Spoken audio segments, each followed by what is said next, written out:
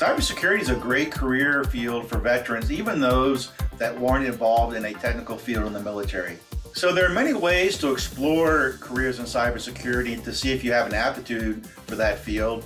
The first one is cyber competitions. A good example of an entry-level competition is a PICO CTF. There's no entry fee for this. It's actually designed for high school students, but it's a great way to see if you have an aptitude. They have different types of puzzles that you can solve, and you can easily research the answers.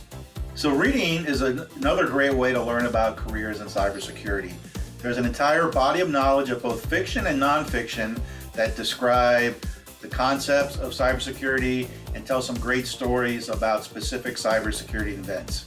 Many of the books are available for free at your local library. So once you've explored the field, the next step is to take an introductory course in cybersecurity. Many community colleges and universities offer introductory level courses at a low cost. This is a great way to explore the field and use as a stepping stone to get your first certification or to complete a degree program.